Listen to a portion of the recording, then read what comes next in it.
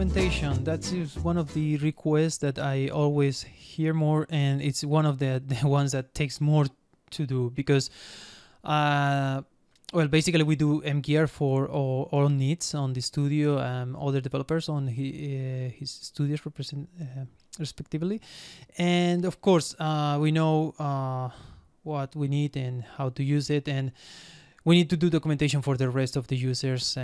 So my more sincere apology that it's not being as good as it can be, but we are working on that. We are listening and we are trying to improve mGear documentation.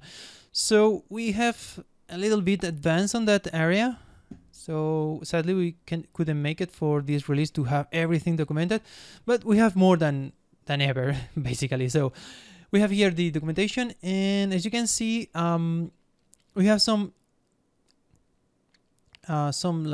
user documentation here. Like we have the custom solvers that now are all the custom solvers from mGear are documented. So you have here a quick overview of all the elements, all the attributes that have each of the solvers, and hopefully this will help you to use it better and understand how it works, each one of these solvers.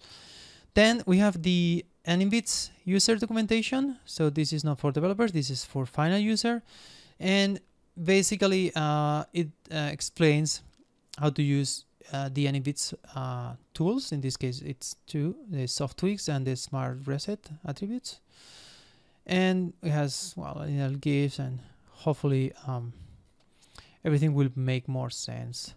Then we have the user documentation for Crank, and I'm not making a specific video for Crank this time. There's some improvements, but you can find it here on the user documentation, so please take a few minutes to check it. And yeah, I think now it should be pretty clear, and so you can make bigger the images if you need it, and to understand how it works, each of the parts. Okay, so that's it. Sadly we didn't make it for the shifter, and other parts is still like pointing to the YouTube channel, but eventually we'll be there. Okay, so that's all for this video.